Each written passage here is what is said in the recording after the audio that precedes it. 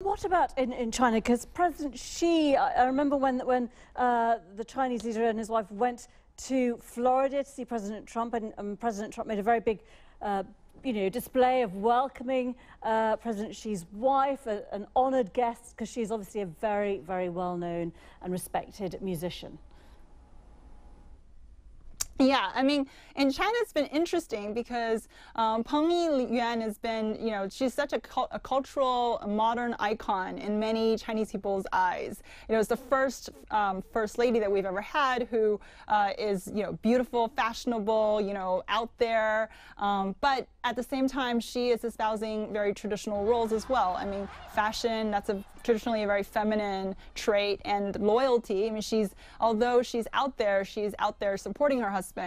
She's definitely not a Hillary Clinton.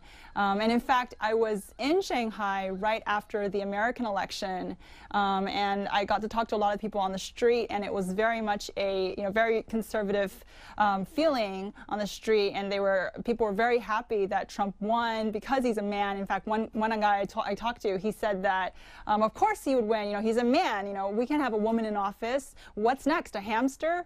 So that's the kind of, unfortunately, the Asian mentality a little bit here in this part of the world. However, I think that is changing. We've seen Taiwan, we've seen Hong Kong, and I know that a lot of the younger generation of Chinese women actually really like Ivanka Trump, and it's part of the reason is because they think that she's got a good balance between her career and her family life. And what about the way that women are covered in particular? I mean, globally, it sort of applies to everyone, doesn't it, from Melania Trump onwards? So much of it is about what they're wearing, what clothes, what shoes, what hair. Do you think that's ever going to change? Exactly.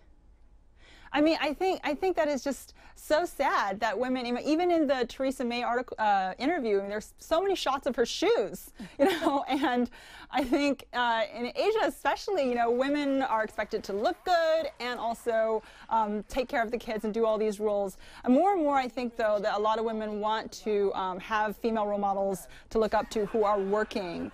So we'll see a shift. But I mean, traditionally, and this goes all the way back to Chinese history in terms of the Empress Dowager, women who so quote unquote overstepped or took on more power than they should have, were characterized in history as being just really evil, really aggressive. Well, very interesting, of course, to see Philip May, first male spouse here, of course. Thank you very much indeed, Kelly Yang, for your time there in Hong Kong. We are back in a few minutes. Stay with us. I'm on Twitter @KeithaGurumuthu.